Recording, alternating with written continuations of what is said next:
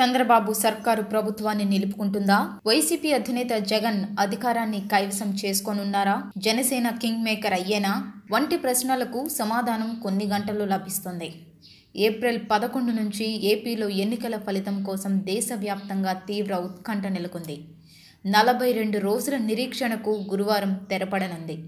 రాష్ట్రంలో 13 జిల్లాల్లో 25 పార్లమెంటు స్థానాలకు సంబంధించిన ఓట్ల లెక్కింపునకు 55 కౌంటింగ్ కేంద్రాలు రెడీ అయ్యాయి.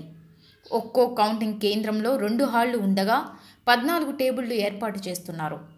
అసెంబ్లీ, లోక్సభకు వేర్వేరు టేబుళ్లు ఏర్పాటు చేస్తున్నారు. డెసిషన్ డే రాజకీయ పార్టీల్లో హీట్ పుట్టిస్తున్న వేళ ప్రధాన పార్టీల నేతలంతా అమరావతికి క్యూ కట్టారు. ఓట్ల లెక్కింపునకు మరికొన్ని గంటల సమయం మాత్రమే మిగిలి ఉండటంతో ఏపీలో రాజకీయ వేడి ఇప్పుడు అమరావతికి మారింది.